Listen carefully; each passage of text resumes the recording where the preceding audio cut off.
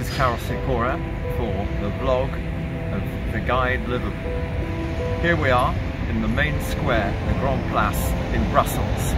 We're here to look at proton machines, the one that's going to be installed in the Rutherford Centre in Paddington Village, Liverpool. This is a fantastic place. It came out of lockdown way ahead of us.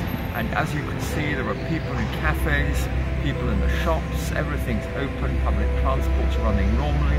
People are less frightened here than they are in the UK for a variety of reasons underneath. Very well organised, structured, coming out of lockdown.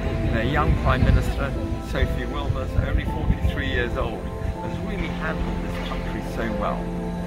So as we come out of lockdown, a lot of questions. Will there be a second wave? I don't think so. I think we're coming out of this smoothly and it'll be a clean exit. And that's what's happened across Europe. From Brussels to Vienna, from Prague to Moscow. It's happening in an orderly way. We've got to do the same. And it's great that Boris made that announcement and basically cancelled the press conferences. So please not to listen to the doomsayers. We're getting out of this and we'll get our summer holidays. Our cafes and bars are going to be open down in the docks at Liverpool. I can't wait to have a decent dinner there.